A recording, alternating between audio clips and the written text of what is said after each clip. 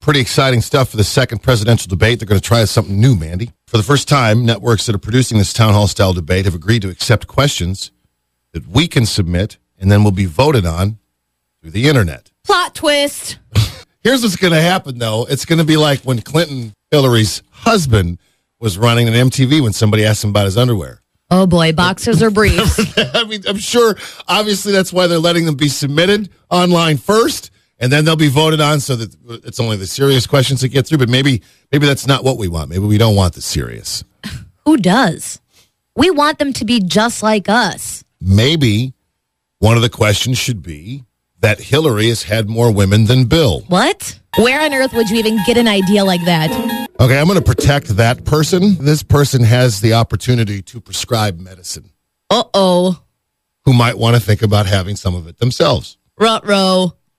Okay, so look, I've talked before about how I believe that aliens may walk amongst us. I'm not a conspiracy theorist necessarily, and but I do have beliefs that sometimes run a little bit different than the normal, than the large percentage of people. Not you. This person blew me away. All right, so let's talk a little bit about what I just said about Hillary.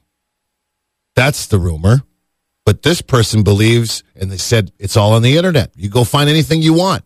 That's exactly where I found it and firmly believe this is what's going on in the White House now. That Barack Obama is gay and Michelle is a tranny. That Michelle is a man. Slow down. I mean, okay, the Michelle thing, maybe. I mean, have you seen her arms? Oh, come on. There's workouts specifically created so you can get Michelle Obama arms, but what?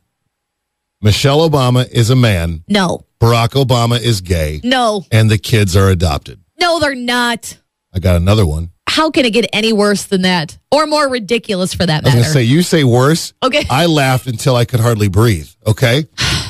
2 days after Joan Rivers started talking about knowing that Michelle Obama was a man, she was dead. Nobody ever heard her talking about Michelle Obama being a man. What?